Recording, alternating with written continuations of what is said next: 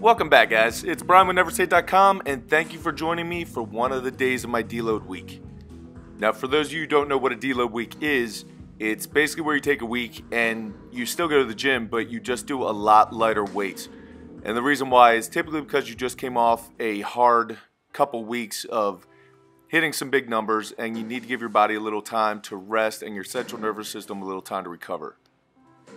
And since my body is really beat up from the past couple weeks of training, I decided to drop back and hit the Viper press. And all that is where you combine your log clean and the press into one motion. So you guys see there, from the moment that I drop down for my clean, it doesn't stop until the log is locked out above your head.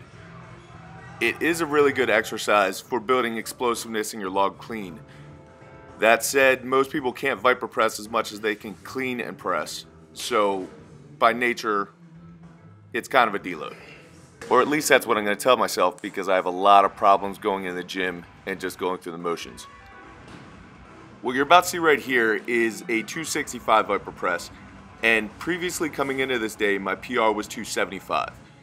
So I know I'm on deload and I'm not supposed to do it, but it's really tough to say no when you feel good and you think that the weight is there. So I loaded 280 just for a 5-pound PR, deadlift it up, explosive, lock it for a split second, and call it a day there.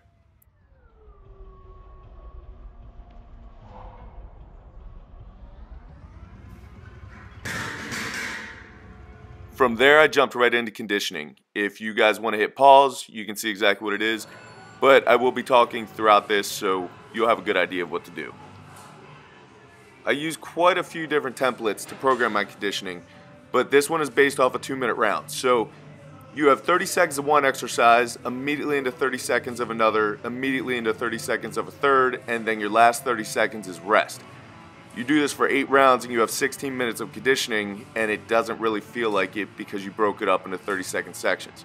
So if you want to give it a try, go for it. Don't concern yourself if you don't have the special equipment like kegs or a jump rope.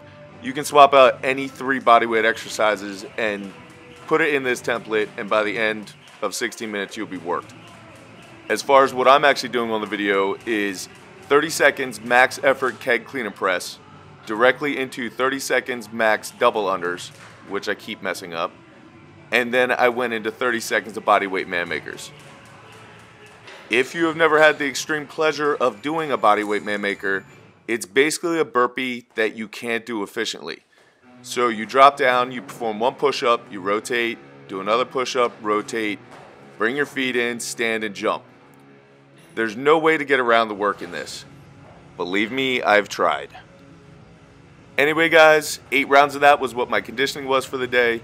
If you guys want to try this out after your next workout, go ahead, plug in whatever exercise you want into the template that I explained earlier, and I promise you, you will be a better person for doing so. Alright guys, video recap. So, the 280 Viper press went really well. I was happy about that. I actually loaded 290. Was not happy about how that went. Not a big deal. I think 280 is a PR, but I'm actually in the middle of a deload week where I'm trying to back off sets. And the reason why I did the Viper press is because by its nature, you can't do as much weight as you could if you're regular clean and pressing or taking the weight out of the rack. So in my head, that's a little lighter, which equals deload. It's not really deload, but it's what I do. So next week, I'm looking forward to resetting those training maxes and getting...